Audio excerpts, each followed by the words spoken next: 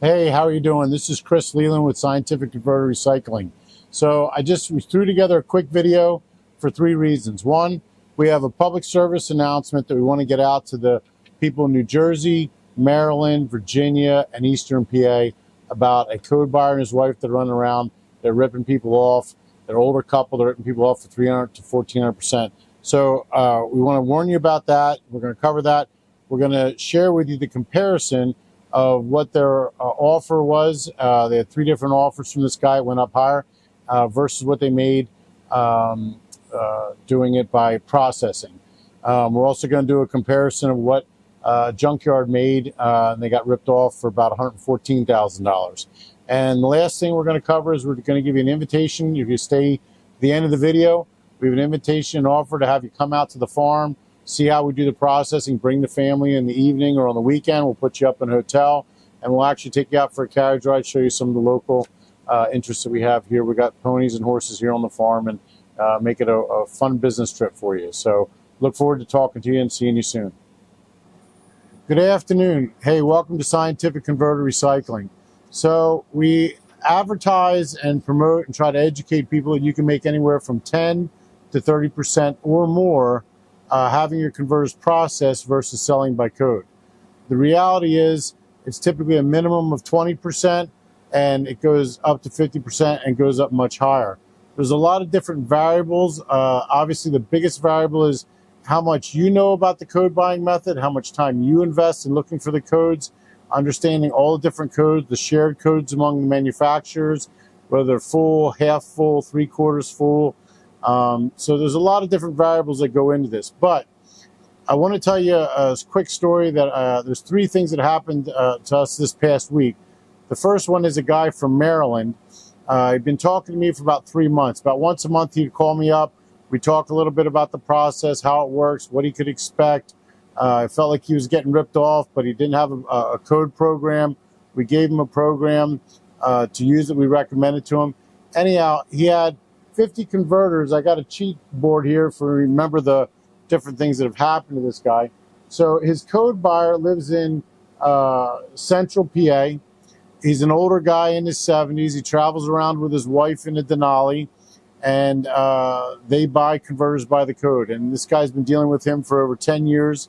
He's in Maryland. He owns a towing company. So his code buyer came out about 2 weeks ago. He looked at what this guy had to sell. He said, look, I'll give you $1,200 for everything. He said, no, I'm not going to do that. I'm going to take this out to a guy in Lancaster that processes them. I've been talking to this guy. I'm going to go out to him next week. I'm not going to do it. The guy stomps his foot. I'm not going to use either of these guys' real name. We'll say that the tow truck guy, will call him Steven. He stomps his foot. He says, Steven, he says, damn it. He says, you're going to get screwed over by these guys on the internet. You don't know who you're dealing with. You know, don't go out to Lancaster. He says, he says to the guy, who I'm going to call Bonnie and Clyde, they're like two crooks traveling around.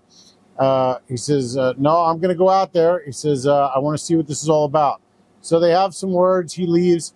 Week later, the guy I'm going to call Clyde, the old code buyer, he calls him up. He says, Steven, I tell you what I'm going to do. I'm only working on a 10% profit margin. Now, 10% on $1,200 is only $120, right? He said, I'm going to offer you, the second offer was $2,600. He says, I'm going to have to hold him until the price comes back. He says, but I'm going to do that for you because I don't want to see you get screwed over. And Steven says, again, it's not his real name. Steven says, Clyde, I'm not going to do that. I actually got an appointment on Tuesday. I'm going out there Tuesday morning to see the guy, meet the guy, see how this all works, and I'm going to give processing a try. So he says to him, he says, look, he says, I'll tell you what I'm going to do. He says, instead of giving you $2,600, he says, no, I'm sorry, I screwed up. So the first offer was $1,200. He called him up the second time and said, hey, I'll give you $2,600, and I got to hold him. He says, no, I'm still going to go out to Lancaster. The night before, which was Monday night, which was actually last Monday night, today is the 21st, Sunday the 21st, he called him up. He says, hey, he says, I'm going to go up to $3,100. $3,100 is what I'm going to offer you. He says, because I don't want to see you get screwed over by somebody out in Lancaster. You don't know who you're dealing with. They're going to take your converters, and you're going to get screwed. He says, Clyde, he says, I'm already out here in the hotel. I'm 15 minutes from the guy's house.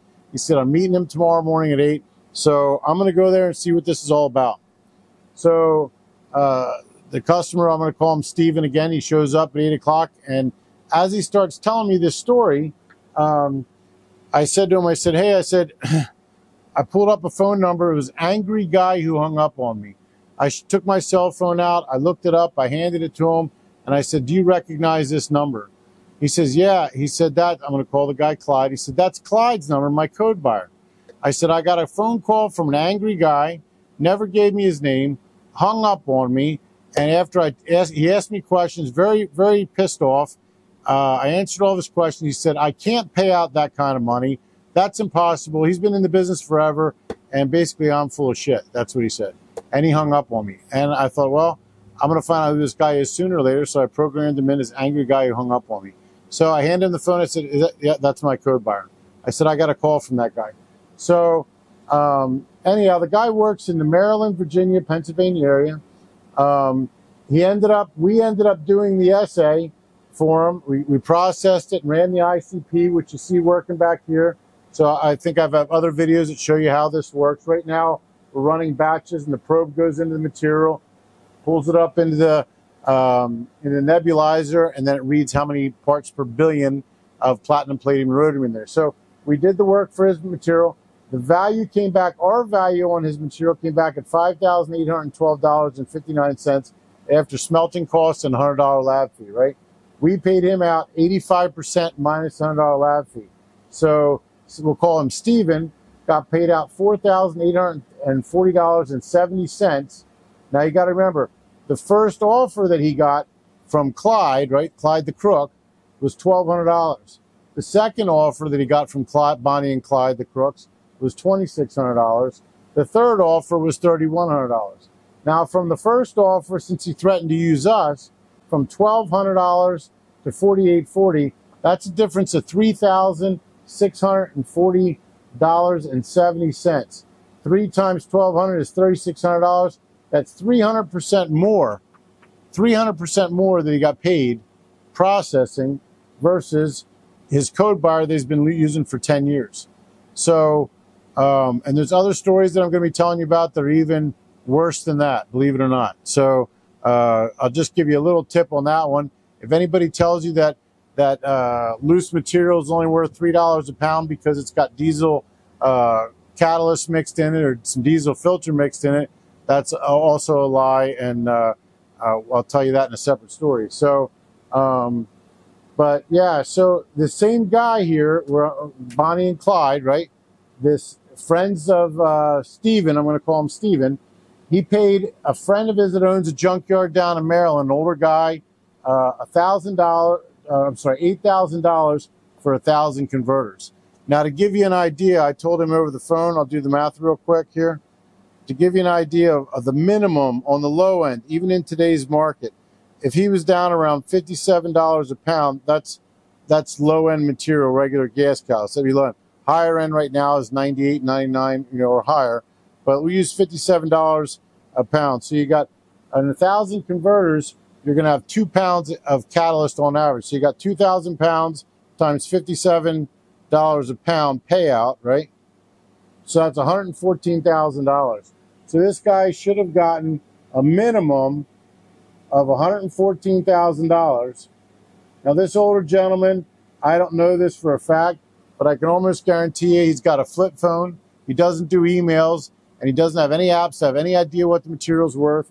And instead of getting $114,000 payout minimum, he got $8,000. So minus $8,000, right? That's $106,000 is what he got screwed out of, right? And that's what he should have got paid. So we're going to divide that by $8,000. Well, actually, we divide the 114. We'll divide the 106,000 divided by 114,000. 114. Whoops.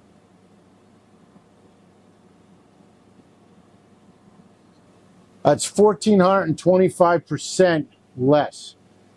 1,425% 25% less that he got paid by, we're not even going to call it by code, because the guy didn't even look it up by code.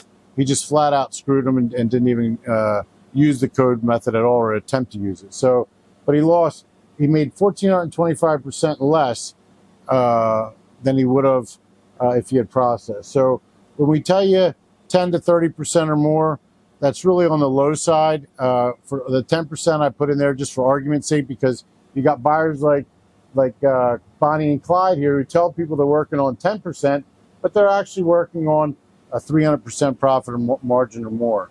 So anyhow, just wanted to get this out to you. We have an invitation that we're going to be sending out. We're going to be promoting this video heavily in Maryland, Virginia, and Pennsylvania. He possibly works in New Jersey to help save his customers from dealing with them. So if you're dealing with an older guy, drives around in a Denali with his wife, stomps his foot when he gets excited, he's like in his 70s, this is the guy that this experience happened to with these two customers, the guy with the junkyard and the guy with the towing company. So, but in the future, coming out shortly, we're going to have invitations to bring you out here to the farm. If you and your family want to come out, make an appointment to come out on the weekend or the weekday.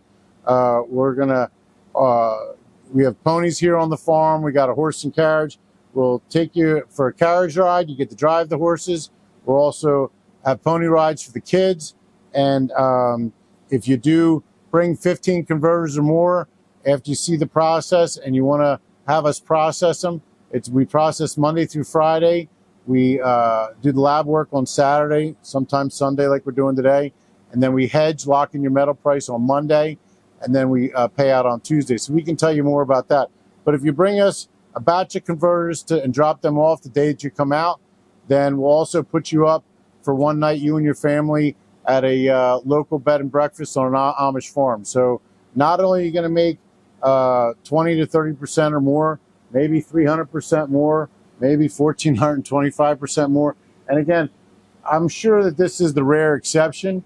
I hope it's the rare exception, because for this kind of thing here, you should go to jail for that, in my opinion. I mean, that's like jail time, you know, to take money from a hardworking man like that. You're not stealing from the bank, you know, that's insured. You're stealing from a guy that's working hard for his money, crawling underneath there, cutting off his converters. And for that junkyard guy, that's probably a year or maybe even 2 years worth of wages for that guy. For this guy that's been selling to him for the last 10 years, losing $3,600, he's going on a cruise next month with that money. And that's just extra money on top of what that he would have made. So we want to help you get the most money for your material. We have apps that we can give you to help you see what they're actually worth before you even get them processed. We can hook you up with those. They're not our apps, but we'd love to help you out. Look forward to meeting you. Bring your family out to Lancaster County, mini vacation over the weekend, and we'll put you up in a Amish bed and breakfast, and you get to drive a carriage. So look forward to seeing you soon.